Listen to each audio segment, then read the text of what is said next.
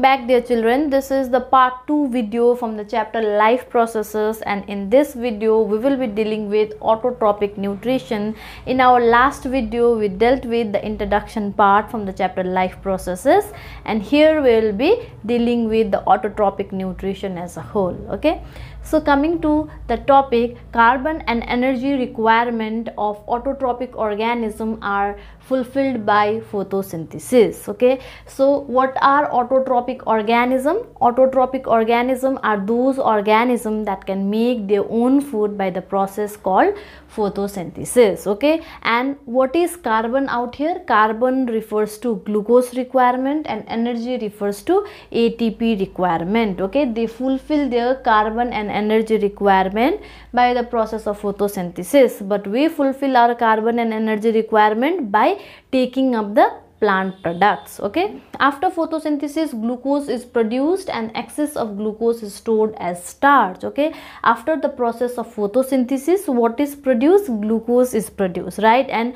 the plant, they do not use all glucose at once, all right, and the excess of glucose is stored in the form of starch. Okay, what is the energy reserve in the plant? Then the answer is starch. Okay, but we store excess of glucose as glycogen. So what is the energy reserve in humans? That is glycogen. Okay, most of the animal, they store the excess of glucose in the form of glycogen, but the plant, they store excess of glucose in the form of starch. Okay, now coming to the process of photosynthesis, which is the basic and foremost of the autotrophic nutrition. We have been studying the process of photosynthesis since very childhood, right? But now we'll be getting the actual step of the photosynthesis and we'll be understanding the photosynthesis very deeply. Okay, so concentrate out here.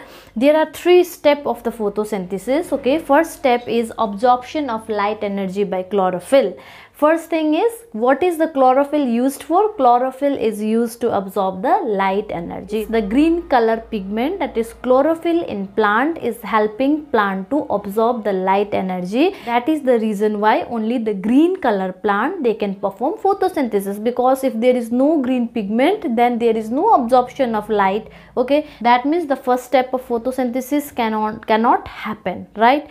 Now the next step is conversion of light energy to chemical energy. After the chlorophyll, they absorb the light energy. That light is converted to chemical energy, and that chemical energy is utilized in splitting of water molecule into hydrogen and oxygen.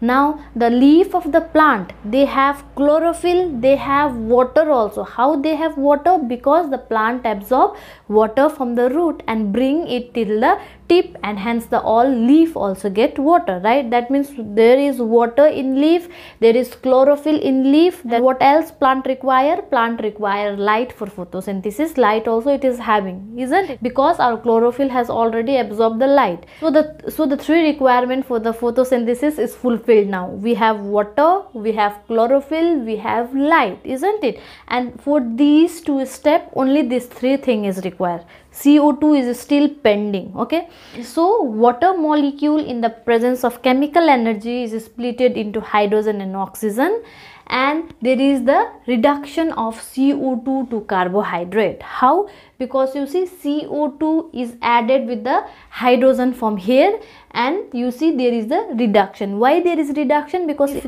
there is addition of hydrogen in any reaction, that means that particular molecule where the hydrogen is getting added is getting reduced. Okay, and the type of reaction is known as reduction reaction. Okay, so the reduction of CO2 to carbohydrate happens at the last step, and the overall, this is the overall step of the photosynthesis. 6CO2 plus 12H2O in the presence of sunlight and chlorophyll is giving us glucose plus oxygen plus water. Now, the step of photosynthesis did not take place at the same time, right? I told you this process, it can take place during the daytime, and this process can halt and wait for the night. Okay, it is not necessary that these all steps take place one after another. These 2 steps can take place during the daytime in the presence of sunlight, and this step take place during the night in the absence of sunlight. Okay, means some plant only absorbs light energy during daytime. During night they opens the stomata to uptake CO2 for reduction into glucose. Okay, now you see what happens during the daytime. The plant, they just absorb the light energy and split the water molecule into hydrogen and oxygen, and during the night it opens up the stomata and intake the carbon dioxide, and that carbon dioxide will react with hydrogen, and then there is the production of glucose. Okay, this is mainly done by desert plant to avoid water loss by transpiration during the day. Okay, why is there a gap between the step of the photosynthesis, right?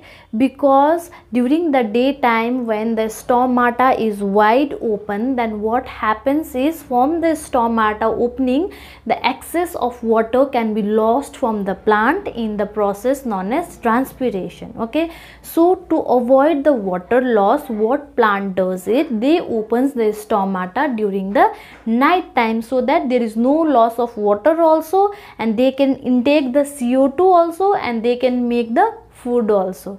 Okay, so the part of the leaf that contain chlorophyll is known as chloroplast. Okay, the part of the leaf that contain the green pigment chlorophyll is known as chloroplast. This has been studied in class 9. So let us recap the process of photosynthesis one more time. Okay, first step, there is the absorption of light energy by chlorophyll. In the next step, the conversion of light energy to chemical energy happens, and that chemical energy is utilized to split the water molecule into hydrogen and oxygen. In the third step, what happens is these hydrogen will combine with CO2, and there will be the reduction of carbon dioxide into carbohydrate, and this is the overall step of photosynthesis.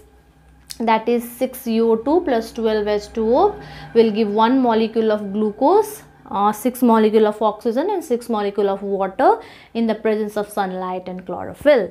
Now the step of photosynthesis need not take place at the same time. For the plant which lives in the area where there are excess of water, they can uptake the CO2 during the daytime also. Alright, now during the night what happens is, during night they opens the stomata to uptake CO2 for reduction into glucose. This is mainly done by desert plant to avoid water loss by transpiration during the daytime. This, I hope you are clear with the step of photosynthesis and what actually happens during photosynthesis.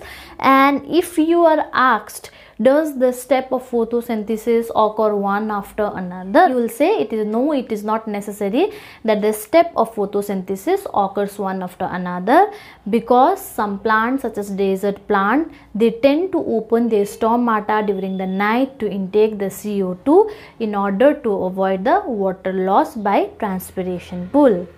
Alright, you can also be asked the question like, why is there reduction of CO2? There is reduction of CO2 because hydrogen molecule is added to the CO2, because of which there is reduction. Okay, so that's all for now, and in the next video we'll be dealing with the stomata, and we'll also be dealing with the section of leaf.